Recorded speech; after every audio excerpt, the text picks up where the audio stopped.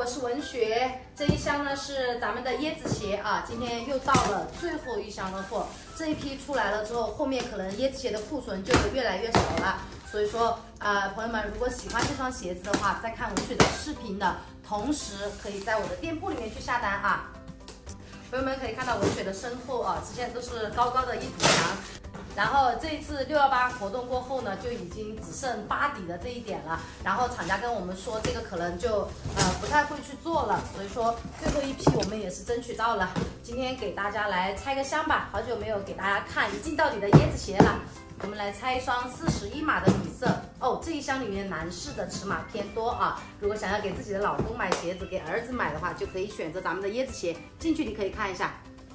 咱们每一个椰子鞋呢都是带独立的防尘袋，朋友们收到货第一时间检查一下质量，然后给大家介绍一下啊，我们的椰子鞋呢夏天穿非常的舒服，它全飞织的鞋面很透气，然后鞋底的话是非常柔软的，平时上下班、开车、运动这些都是可以的，然后鞋垫是可以单独拿出来的。最重要的一点呢，它是一个男女同款啊，这个选择性就非常的好了。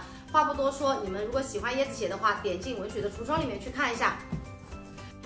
今天呢，除了给大家推荐椰子鞋之外呢，还想让大家给文学一点建议，因为装修的事情几乎已经定下来了，然后装修公司给我们的那个效果图已经出来了，我给大家看一下。我个人还是比较满意的，就是不知道装修 它的这个效果图跟最后落地是否一样啊？反正我看效果图挺满意的，我带大家一起看看。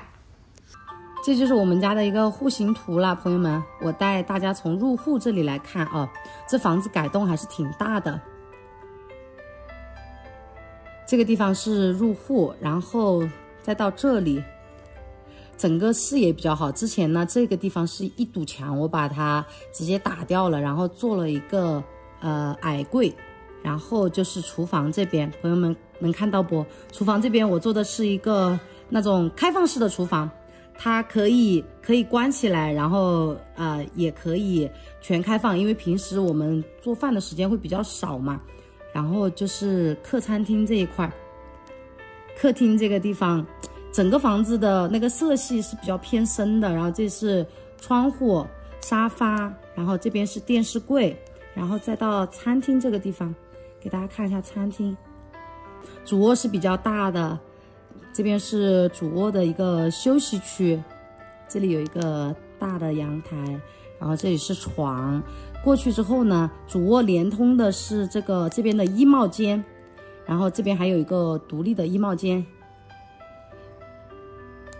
这是我的梳妆台，我们儿子的房间，儿童房，简简单单的一个儿童房，然后还有一个父母的房间。 看父母的房间也是这样子的，大致就是这个样子。朋友们看完之后感觉怎么样？或是你们有什么好的建议，可以多给文雪提一下啊。反正房子呢，整体风格会比较偏深色系一点，然后改动也是比较大的。如果就是这2天没有太大变化的话，我就准备把它定下来了。还有就是特别重要的一点，我想问一下朋友们，这个装修的效果图跟最后就是装完了之后，它的那个效果出入大不大？所以朋友们多多给文雪一点建议啊。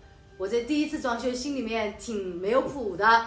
今天的视频呢，也是给大家简短的记录在这里了。咱们下期再见啊，拜拜！期待我们的新房子最后落地的样子。